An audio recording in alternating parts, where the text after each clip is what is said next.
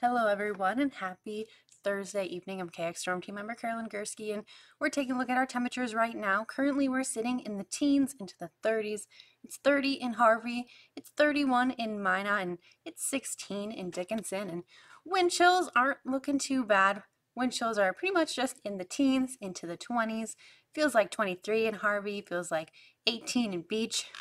And winds are anywhere from calm to let's go 10 miles an hour here, mainly out of the west-northwest.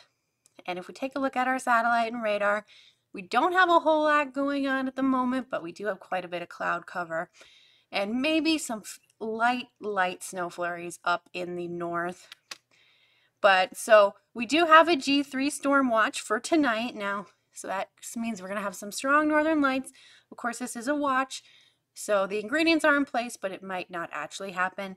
And we are looking at mostly cloudy to cloudy skies tonight. Now, there will be some breaks in the clouds, but not a whole lot. So I'm still going to mention it, and just in case you are somewhere and you do see a break in the clouds.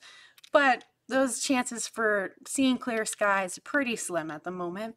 And if we go ahead and roll precision cast as we continue throughout the night into tomorrow morning, like I said, we're seeing a lot of cloud cover into tomorrow morning as well. And as we head into next week, those temperatures will be warming up, and I'll let you know more about that coming up on KX News at 9.